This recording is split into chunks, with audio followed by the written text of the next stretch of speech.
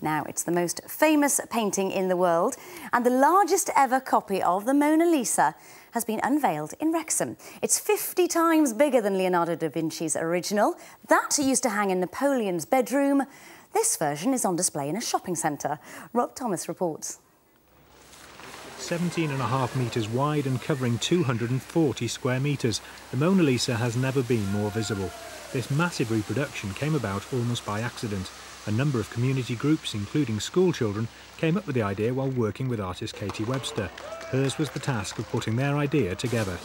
It's painted on vinyl with acrylic. It's got 3 layers of acrylic and then it's laminated. Getting her face right was the most difficult. And it took about a week just to do her face.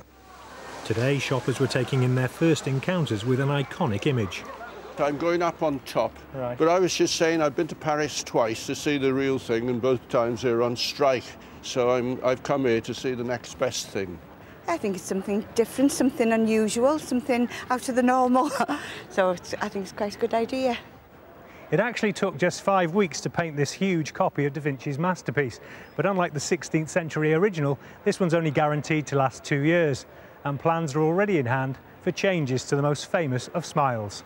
We're already debating about whether we should Christmas her up and whether she should have an Easter garland, and there's some people, me included, thinking maybe we could put a Ferrari on it and see if anybody notices, and a necklace, and you know, now we've got Mona, we've got a lot we can do with her.